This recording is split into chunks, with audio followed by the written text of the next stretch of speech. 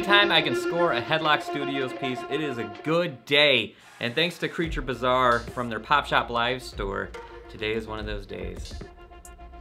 It is the pink exclusive Yoshio Scaredy-Cat from Headlock Studios, and this one is bigger than I expected it to be. Check out that header. Beautiful, beautiful bag. Don't be a scaredy-cat, go ahead. So yeah, I'm very excited to open this up. And I've said it several times here before, but Creature Bazaar runs the best PopShopLive shows. Sorry to all the other PopShopLive sellers that I purchase from.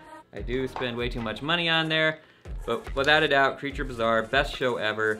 They queue up and make a 1 hour roughly video of all this custom campy stuff, and then intermixed in that are the drops of all these highly coveted pieces that are super, super hard to get, and they have a countdown timer, and then it drops, and it's dancing, and it's music, it's excitement, and yeah, to be able to get my first Yoshio, and to be this awesome pink, wow, that's gorgeous!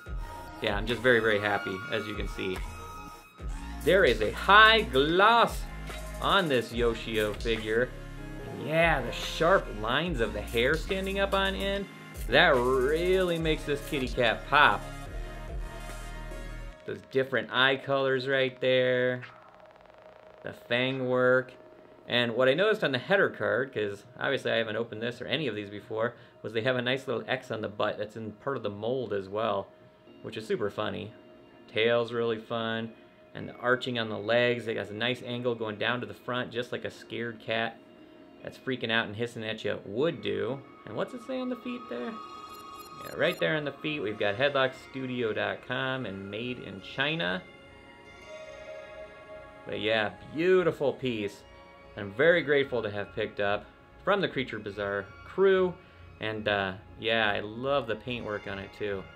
Gorgeously done. I know they put out a blue version previously. I want to say it was in March of 2021. But yeah, this was the new release, new colorway. And as much as I love blue, I gotta say, this shocking pink, I think is what they called it, it really stands out, especially with the contrast of the eyes there too. I think it looks quite gorgeous. It'll go nice on the pink stash over there. But yeah, that is Yoshio from Headlock Studio and Creature Bazaar. Thanks for watching.